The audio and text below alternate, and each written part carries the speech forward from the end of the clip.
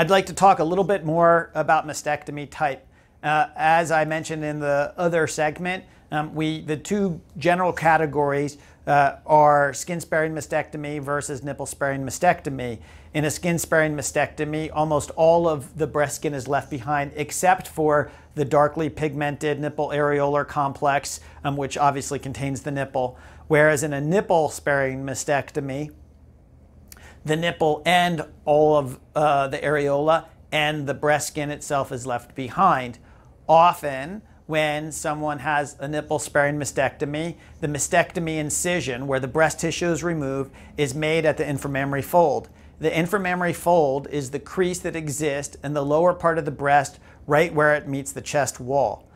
There are alternative locations, however, that is the most popular location where the incision for a nipple-sparing mastectomy is made.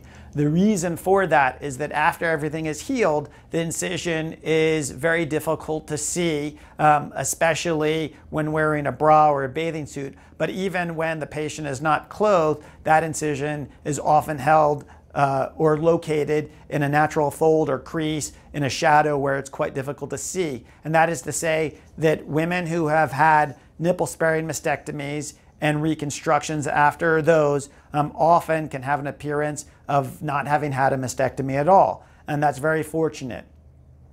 Skin-sparing mastectomies are mastectomies, once again, in which the nipple and areola have to be removed.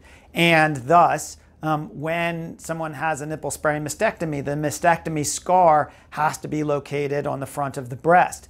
That nipple-sparing mastectomy incision often is closed in a straight line that goes back and forth or horizontally across the breast.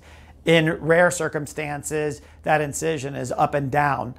The decision-making behind that and the discussion of that are a little bit beyond what I would like to go in this introductory video. But suffice it to say, most skin-sparing mastectomies, i.e. mastectomies where the nipple is removed, end up having a scar that rests across the breast.